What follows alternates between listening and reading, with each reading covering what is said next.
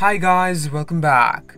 Today we're going to talk about Cobra Kai Season 6 and some behind the scenes stills of ralphmacchio directing the third episode of Season 6.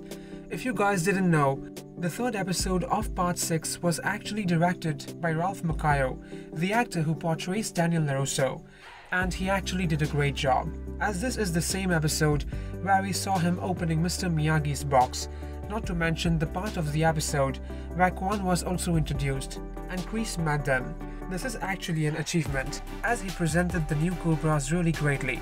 Daniel himself has been and more focused since Season 5, along with johnnylawrence, and the fight and the way Kreese manipulated Kwon was also done really well, which also makes it really clear that it was not Master Kim who taught them to channel their anger, their rage.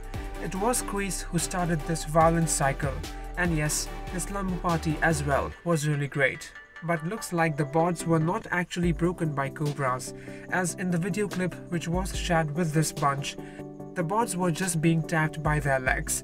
So guys, stay tuned for further more updates, and if you guys enjoyed, please like, comment, share and subscribe if you haven't. Also let me know in the comments what do you think about this and if you object with my point of Kreese. Thank you.